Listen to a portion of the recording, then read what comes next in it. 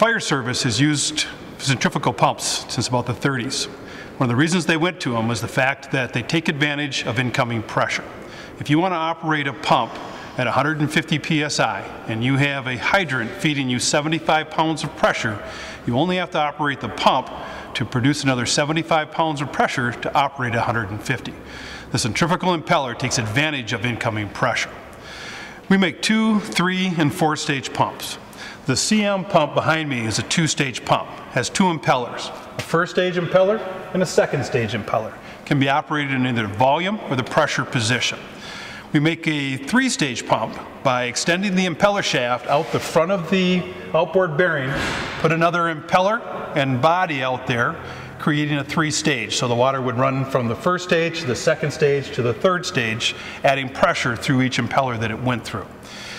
The New York City high-rise pumper is a perfect example of a 3-stage pump. They use our CMU pump, 2-stage, with an extended impeller shaft, utilizing a 750 GPM pump on that. They can actually produce 500 gallons a minute at 700 PSI for charging standpipes. We make a 4-stage pump. It's a CP4. It's 90 gallons a minute at 1350 PSI. Each impeller will add pressure as the water goes through each impeller to produce the 1350 PSI. Let's move over to the Cutaway CMU to talk about how a 2-stage pump works in the volume and pressure position. We have 2 impellers, as I said, inside the pump body. So you have the 1st-stage impeller towards the back, the 2nd-stage impeller towards the front, towards the outboard side. Okay? So the impeller shaft is coming in, you have both impellers turning on the same impeller shaft, rotating the same direction. On the intake side, you have what are called flap valves on either side. Okay, so those are right here on the intake valve. Water comes in, splits apart, it's going to go into impellers at the same time. So let's say in the volume position, we're going to operate this pump at 1,000 gallons a minute at 100 psi.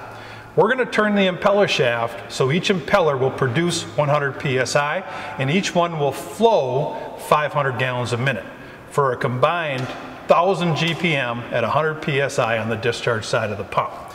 So the water comes in through the side intake, it splits apart. It's going to go into the 1st-stage impeller.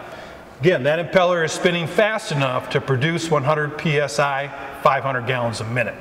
That water comes out of that impeller, past the stripping edge. It's cut down, going through what's called the transfer valve. The transfer valve is a ball-style transfer valve. It's a bronze ball. This is a patent design by Waterous, and we are the only ones that use this style of valve. Patented in 1977. But the unique thing about this valve is the fact that when it's transferring between volume and pressure, the only part of this ball that touches the actual housing inside the pump is just this surface. We have a wave spring and an O-ring behind it, so as it's transferring over, if it gets sand and that type of thing in here as it tries to transfer over between volume and pressure, the seal just pushes back against the ball, overcomes it, and switches over into the proper position.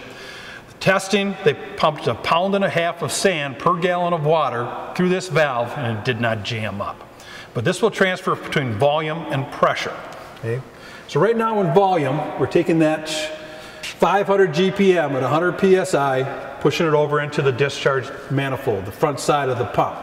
We're taking 500 gallons a minute at 100 PSI off the 2nd-stage impeller and pushing that into the discharge side of the pump where they combine for their flow. So 1,000 gallons a minute at 100 PSI. Right? The volume or parallel. Water comes in together, splits apart, comes back together. All right, so we're going to switch into pressure. What we're going to do is change the transfer valve. So the water no longer is allowed to go to the discharge side. We're going to switch it so it goes over into the 2nd-stage eye area. All right.